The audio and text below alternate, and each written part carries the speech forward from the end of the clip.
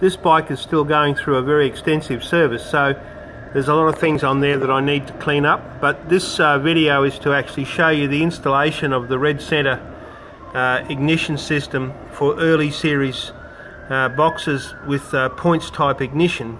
The kit is very, very well engineered and very simple to fit. What you can see there is the shutter. You can see there's a new seal around the housing that comes in the kit. It needs to be super glued or siliconed into place and cut to length, but that's there. And all that's on that whole system is just a plate, which is exactly the same operation as a points plate, and on one side of it is the Hall effect trigger, which I will turn the camera off and show you. You can see the stainless steel shutter disc there that triggers that unit. I'm just going to turn the camera off now and go around the other side. So there's the Hall trigger unit right there. You can see it very plainly. It's the same kind of unit almost exactly. In fact, it is interchangeable with the standard cam, and you can buy them from electrical supply stores. I believe they're made by Honeywell. But with no real hassle, you could change that just as quickly as you could change a set of points. The tail wire goes up the same way exactly as what happens with a set of standard electronic ignition.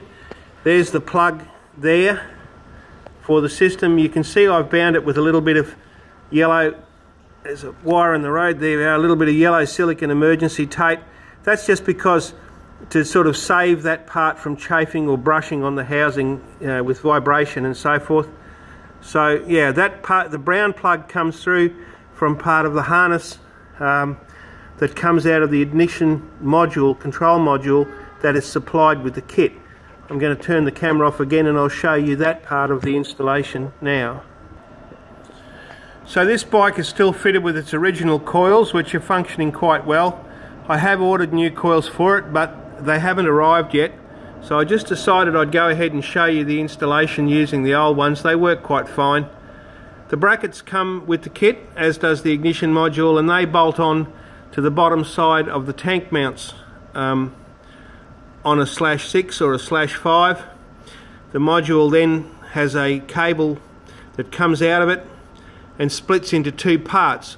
One part of it goes up onto the coil wiring, which gives you the triggering and all the rest of the firing of the ignition. You can see I've just piggybacked it because these old coils have got piggyback pins on them. I've put the black wire onto the black terminal. On the other side, the green wire is in the same place, piggybacked on. There's no need to take all that wiring off on these old coils because the wiring is simply redundant in that situation.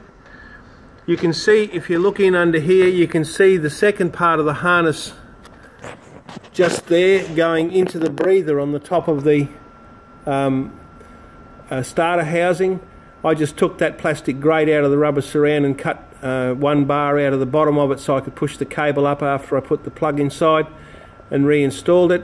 It runs down through the starter housing and comes out in the normal place where you find that particular plug on any bike with factory fitted electrical ignition.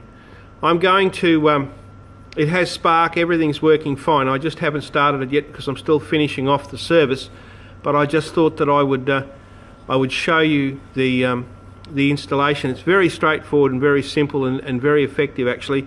Very easy to change back.